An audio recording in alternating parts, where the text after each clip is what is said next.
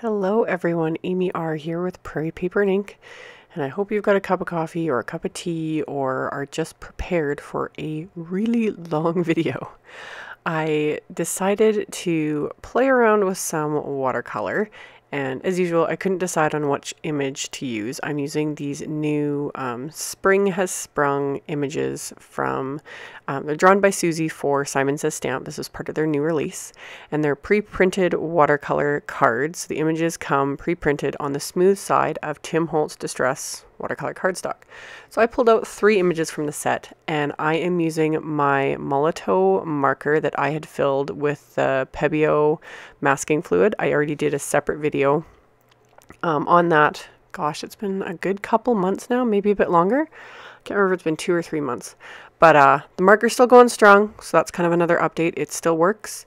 The tip gets a little gummy when it sits for too long, but I just like pull off those little bits that get a little gummy and am able to use it like I was before. So I masked off just the edges of all these like characters and everything. I just went along the edges just to make it easier to do the background, so that I didn't have to sit and like take so much time to, not go over the edges onto, the flowers or the bunnies or anything like that. So I masked off all those edges, and then I taped down everything with painter's tape. Since I didn't have a big enough board, I used my Epicurean cutting board for this image. And then I am using my Artist Loft watercolors for this image. I decided while I was doing it too, I was like, you know what, let's do 3 different types of watercolor just because I can. I'm not doing this to say which one is better than the others. I think they're all actually great. They just have different characteristics. And I'm not an artist per se. Like, I don't have an art background, anything like that. I just have my own little experience and I like to color. So I like all 3, honestly. So anyway, I'll get into each one separately. But for the first one, I'm using the Artist Loft watercolors, which I got at Michael's. You can get similar ones online. I will have links to like pretty much the exact same ones. I'm sure they probably make them in a warehouse somewhere and then they just brand them for whatever brand. But you can get them for between $4 and $7 roughly.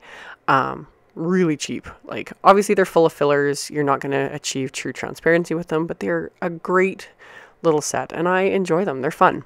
So I did the background on the first one with the Artist Loft. And then for my second one, I'm using my Peerless watercolors, which I haven't pulled out in a really long time. If you go through some of my old videos though, I've used these several times. I've done a video on how I created this little palette. They're just pieces of the Peerless adhered to watercolor paper. If you're not familiar with Peerless, they're basically super, super concentrated pigments that are attached to pieces of paper. So you can pick up the color directly. You can also cut little tiny pieces and put them in little pots of water and create transparent watercolors that way, like whatever floats your boat. These are awesome. I don't use them that often just because I've been having fun playing with everything else. But I have had my sets for, gosh, 8 years, 9 years. I can't even tell you how long I've had them. They last forever as long as they're kept in a dry place, because obviously if moisture gets into these, it will destroy them. But yeah, I really like these. The colors are so vibrant. So for that second background there, I just wet each area with the brush and then picked up the Peerless and applied it directly that way. And by the way, I'm using the new to me. This is the silver size 6 brush. I have the 4, the 2, the 4, and the 6. And for all of this, all 3 images, for every part of it, I just stuck with the size 6. The one thing I'm really loving about these brushes is the tip comes to such a fine, detailed point. See, I was able to do the whole thing with just the one brush.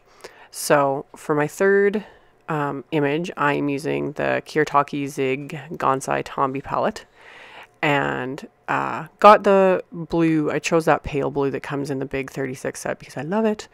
And I just used the plastic insert that comes with the watercolor palette, and I used that as my like palette.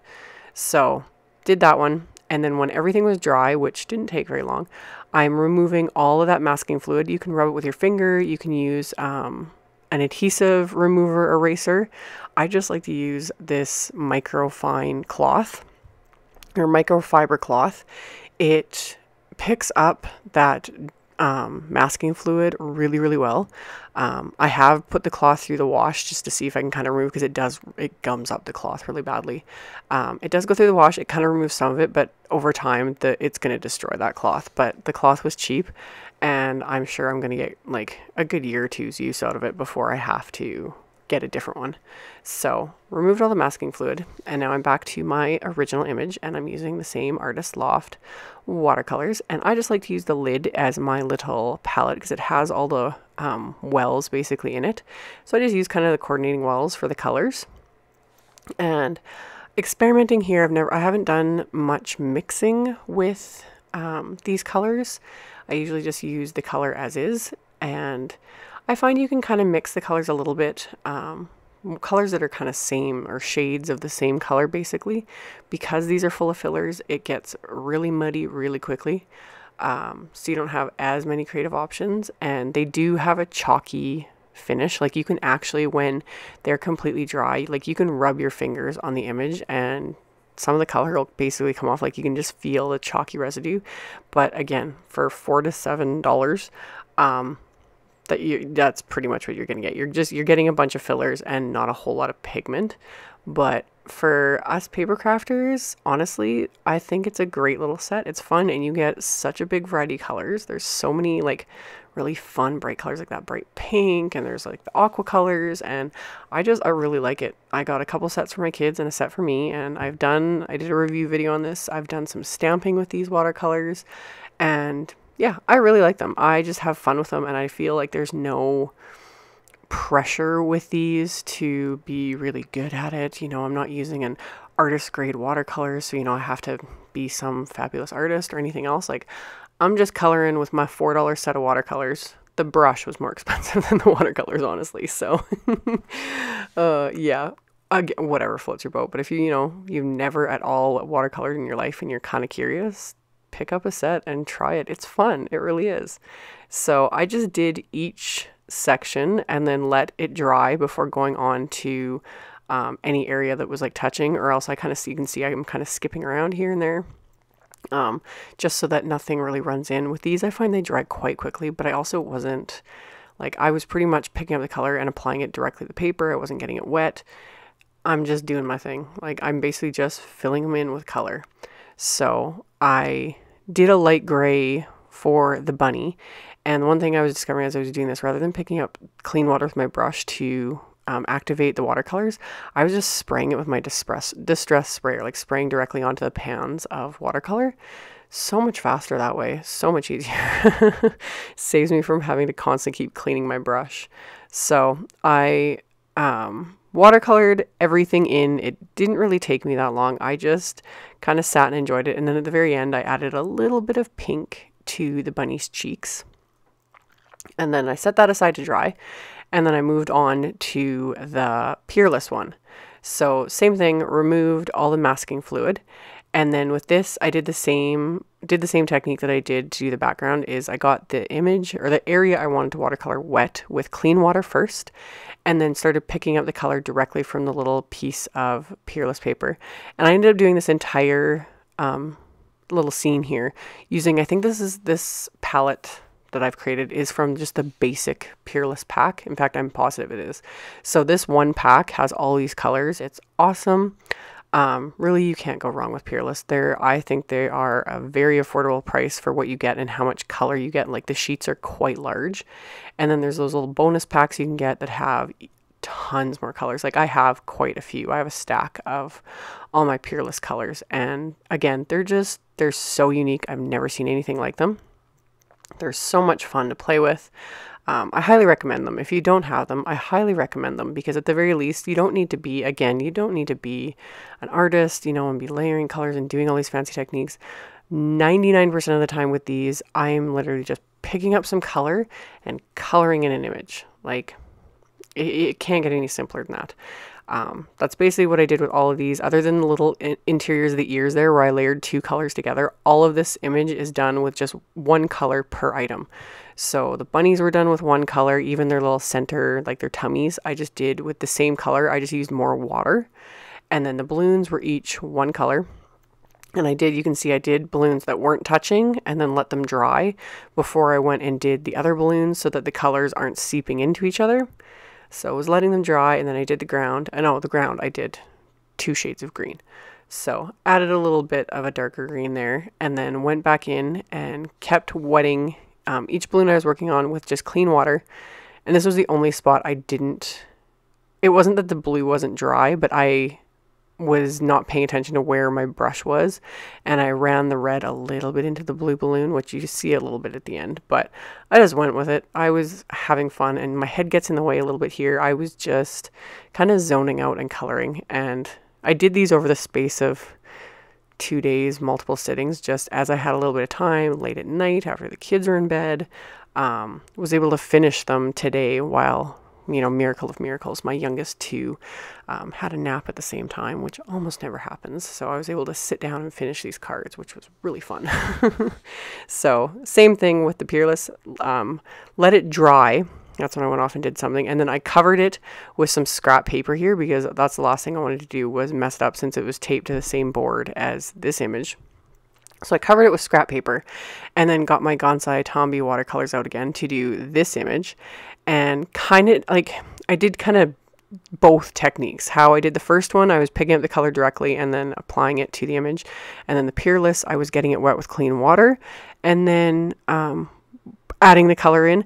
With the Gansai Tambi, I kind of did the same thing as I basically did both techniques. Like, I would get the area wet with water and then pick up some of the watercolor, and then in some areas I was just picking up the color and applying it directly. I was literally just having fun. Like, no techniques in mind, no real anything to teach you guys, I guess, in a way. I was just enjoying myself. So I did the bunnies and did a little bit of layering just to kind of see what I could, what kind of looks I could get. So that's how I kind of got that modeled look to them. Is I did about 2, really only like 2 layers of color. And another side note, not about the Gansai Tambi, but about these brushes. I really, really like the silver brushes so far. Compared to the cheaper brushes I've used, there is a huge difference in quality.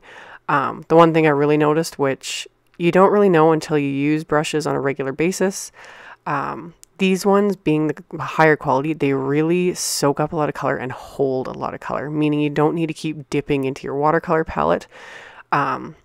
It's just amazing. I didn't really start noticing that till around about this exact point, and I could just keep going and going and going with this purple, and it's like, it's not running out. Like, there's so much color in the brush.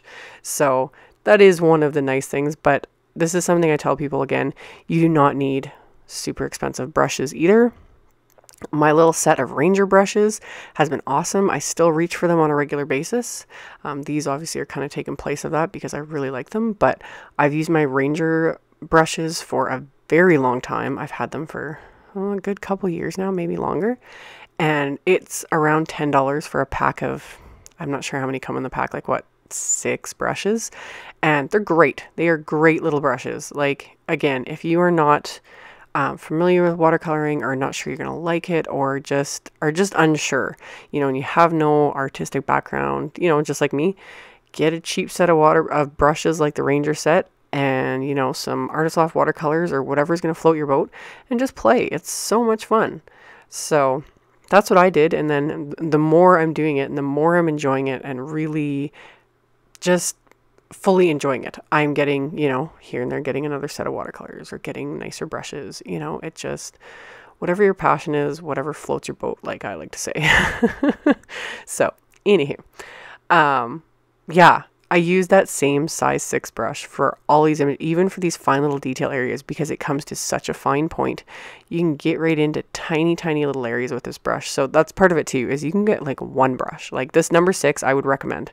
If you were only to get one of these silver black velvet brushes, you didn't know which one to get the number 6. You can do, I did all the backgrounds with it. You can do fine details with it. Is great. You don't need to have like a 2, a 4, a 6, and 8, unless you're like me and you need to have all the things in all the colors, in all the sizes. Anyway, so once everything was completely dry, I hit them all with my heat tool a little bit. It warms up the adhesive on the tape, so I'm able to peel all the tape off with next to no peeling of the watercolor paper. And then to finish these cards, I kept them simple because these are all A2 size, so they're 4 1/4 by 5.5 inches. So I've got 3 pieces of heavyweight white cardstock that I cut to 4 1/4 by 11 inches and scored them all at 5.5, so they will be top folding A2 sized note cards. And for my first card, I just used my Blueprints 1 and 2 Dynamics from My Favorite Things. I used the Blueprints 1 to cut the watercolor panel, and then Blueprints 2 to cut this pattern paper. This is from a Doodlebug. This is the Hello Sunshine pack. I still have it. I think I got it a year or 2 ago. I can't even remember. I can't remember if it was last year or the year before, but it's still available. Really cute. Really, really cute. So I die cut the pattern paper and just use that to frame the image. And then once I was done that, I was like, I need to add some Wink of Stella. So I grabbed my clear Wink of Stella, and being watercolor, obviously it completely reactivates the watercolors. So you can see I scribble it off between the colors I'm applying it to on the scratch paper. And it also will, being watercolor, it moves, it's reactivating and moving around the color. And then I just turned on my cell phone, the flashlight on my cell phone, so you can see the shimmer it gives. Like, it's so pretty, and it's so hard to capture normally on video and in pictures, but gorgeous shimmer. So of course I couldn't leave well enough alone, so I had to add more to the second image. So I did it to all the balloons, and between each color scribbled it off. And then I pulled out something I haven't used in eons. I honestly can't remember the last time, but I pulled out some liquid applique and applied it to just their little tails. And you can use liquid applique in one of 2 ways. You can set it aside to air dry, like overnight, it takes quite a while, or you can heat it immediately. And for this, I heated it immediately. And when you heat it immediately, you get this sort of effect, and it just kind of bubbles up and looks kind of lumpy, which is exactly what I wanted with their tails. If you want a more smooth, puffy look, that's where you let it dry overnight and then hit it with your heat tool. So did that, so they've got, you know, shimmery little balloons and puffy little tails. And this one I just applied straight onto the card, so it's just the card, 4 1/4 by 5.5, no other embellishments. And then for the last one, I totally spaced. I was in the zone and didn't realize I was still totally zoomed in here, so I apologize for that. I had this little scrap of floral paper from that same pack, so I adhered it to the front of the card and just trimmed off the excess, and then I trimmed down just the sides of this watercolor panel, so it was basically a little under 4 inches by the 5 1/4, or 5.5, sorry. And then I cut a little slit with my craft knife right in the top spine of the card there where the pattern paper was. And then I adhered the watercolored piece, and then I had put some purple baker's twine around, or like through that hole I'd cut in the spine, and just 2 lengths of it, and then I tied that in a bow and trimmed off the tails, and that's it. So if you're still watching after all of this and listening to me, if you're interested in any of the supplies used or checking out these pictures like in person or whatever, check out my blog post, which will be linked directly below the video, as well as a link to all the supplies used. All that info will be in the description box below the video. Thank you all so much for watching and subscribing and thumbs upping my videos, and I will hopefully see you all very soon in the next one. Bye!